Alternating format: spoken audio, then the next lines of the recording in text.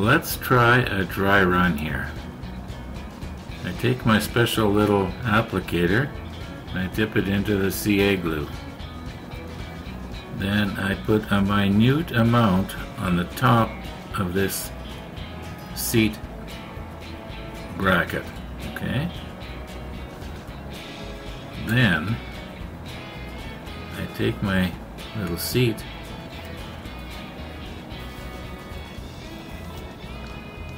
try and get it straight here and see if I can. That's not quite adjusted right here. Just adjust it just a little. Ah, I dropped it in the CA glue. Okay. Let's assume I didn't drop it in the CA glue. Well, I dropped it on the paper. You know what? Maybe now is the time to try our waxed pencil. In the meantime, our CA glue is pretend setting. Okay, so we take our little waxed pencil and we press it onto the top of the tongue, and it should adhere. And we'll get it straight. And then if I was to place it on there, see, that's my problem. If it twists, how do I fix that, eh?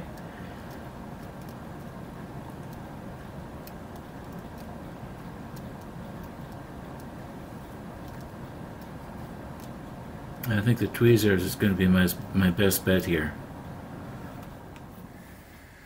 Well, you will see that I'm repositioned here. I've got the camera sort of coming in over my left shoulder, kind of. And, yeah. And what I'll do here is I'm just going to get myself as ready to go as possible.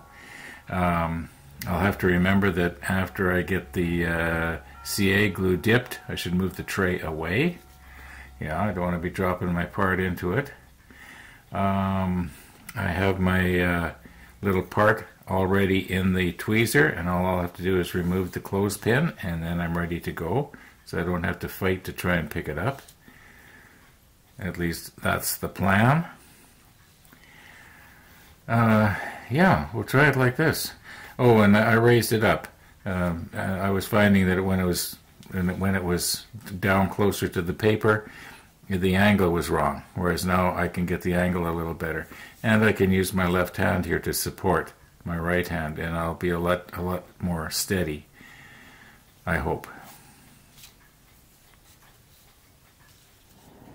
Okay, I realize that your perspective might be off just a little, but the deck of the gun is pretty well horizontal or flat. Now this is actually the first time I'm trying this.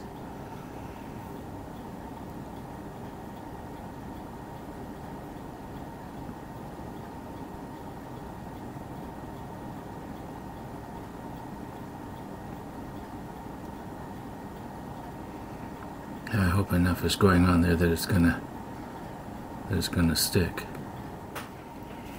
Now, move our tray.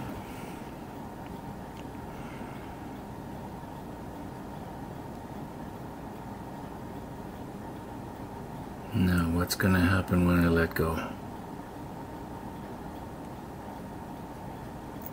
Oh, try it again.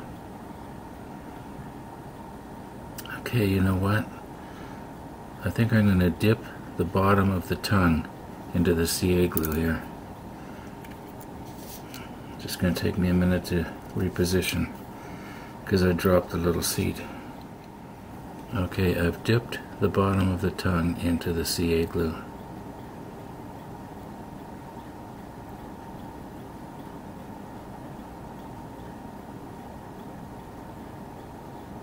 Okay. No poking. Now I realize once again your perspective is a bit screwed, but I did the other one here pretty much the same way. and I was finding that the forked needle actually worked quite well to add extra after I got it glued down. Problem is the little fork is getting itself plugged up, so I don't know if I'm going to be using acetone or, you know, the regular stuff that you can, the regular solvent that you buy, especially for CA glue. Okay, here we have a bit of a side view and you can see it a lot better. Anyway, I'm not going to video any more of gluing the seats on. I'm just going to go ahead and finish the rest of the AA guns, and there's 7 more to go, and if I just get at it, we'll get it done. Well, they're done. And, you know, I was thinking that probably a real good idea if I was to try and do small parts again, and I probably will, and I'm not going to do this, but it sounds like a good idea right now, is if I was to wear some kind of a great big bib. You know, it would come up and completely, you know, from here to here and around the back of my neck. The idea being, well, here's what happened. You remember I broke 2 of those little seats when I was bending them, the photo etch seats. Well, another one went pinging off somewhere out of the tweezers. Couldn't find it. The same thing happened with one of those little gears that goes into the back. You remember we put them in? So, in other words, 2 of these units aren't complete here. One of them has no seat, or has just 1 seat. The other has no seats, and one of them is missing a gear. But we do have, it looks like 6 that are complete. And I'll be able to, you know, straighten the seats before I've already tried it on one. I can actually bend them to get them nice and level and everything, and then we'll spray them. But we won't do any painting until I get all of these parts done and we get to the place where we have to start assembling stuff. That is major components. Try and do all the spraying with the airbrush all at the same time. Anyway, they're done. Now the 2 AA gun assemblies that are missing little parts there, they're the 2 that are at the front. And you know, I don't think anybody's going to even notice. Once they're painted and everything and mounted on the ship with a ton of other stuff, yeah, you're going to have to look really hard to see that. And you're going to have to know that they're missing.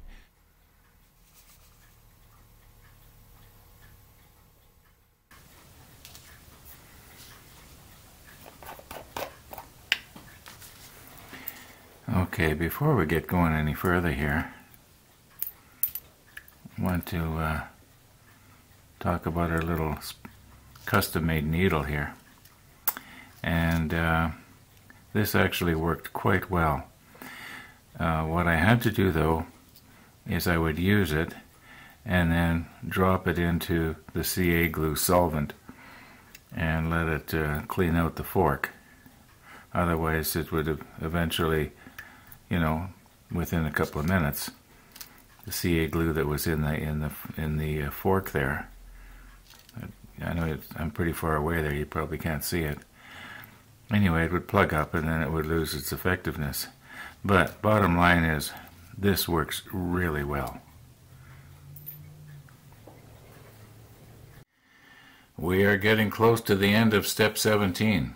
We've got the AA guns all done as best we could. Well, almost my best. But we got the observation sets, set 1 and set 2. In other words, J15 and J16 here present. And yeah, and I think that should be done today. Now there is a little bit of photo etch that we have to do on it, and that seems to be a little harder than I thought it was going to be. If you remember way back at the beginning of this series, I was saying I'd never done photo etch before. I'm finding that yes, it is a very nice, fine, detailed part, but it's difficult to work with, at least for me. Now I think I've done a fairly good job of getting the extra flashing off of these parts. They have a lot of little bumps and so on all over them that appear to be, you know, if you're not careful, you could accidentally think it was a piece of flashing that you have to take off.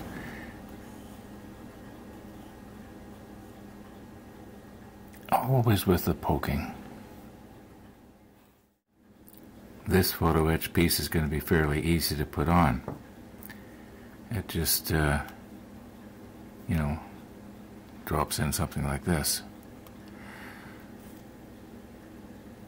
Now these seats, okay, they're a little bit different from the seats we just made a little while ago.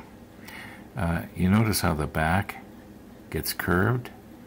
So that means I have to curve this back part.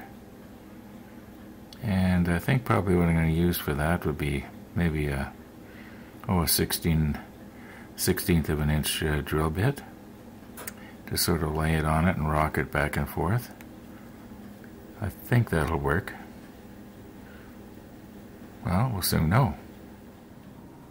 Now I didn't measure it. I don't know what size I've got here, but this looks like it's about right.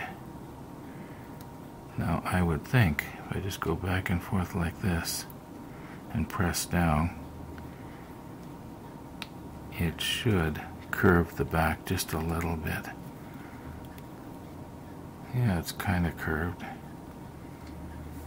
And also, if you look at the picture of the chair, it's a very poor picture of the chair. It looks like this part here is also curved. So just push and go back and forth a little bit. I don't want to round the seat itself, just the support that goes up.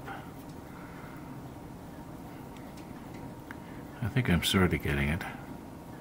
It gives the illusion of not being a straight piece of metal anyway. Okay, now let's see if we can bend it the rest of the way. Okay, obviously I've done this off camera. Now if you can notice the diagram in the background, it appears as though this is supposed to get glued on there like that. I imagine it goes on the top of that little protrusion that's coming out of the back here. Mind you, it won't matter. Okay, let's see if we can do that. Now it is possible that I've come up to a piece that I'm just not going to be able to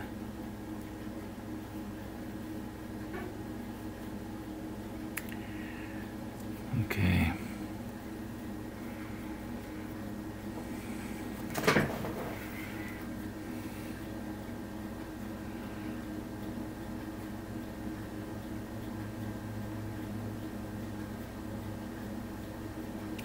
That's not going to stay there.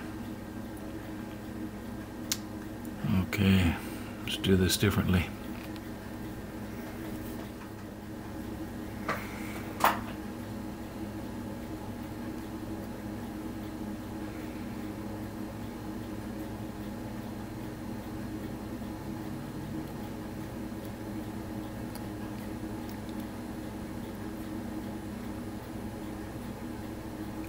That should be enough.